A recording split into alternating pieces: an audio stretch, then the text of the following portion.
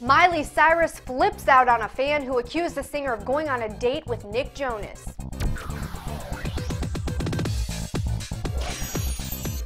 Hey everyone, I'm Ashley Roth for GossipCenter.com. Failing to make good on her promise to quit Twitter, Miley Cyrus had a bit of a tweeting temper tantrum after a fan claimed she saw Cyrus getting lunch with Nick Jonas. The Party in the USA babe was irate over a tweet that claimed Miley Cyrus was at Patty's with Nick Jonas like 10 minutes ago. So cool. Miley fired back on Twitter saying, "I literally haven't seen Nick Jonas in years. Don't believe everything you read, folks."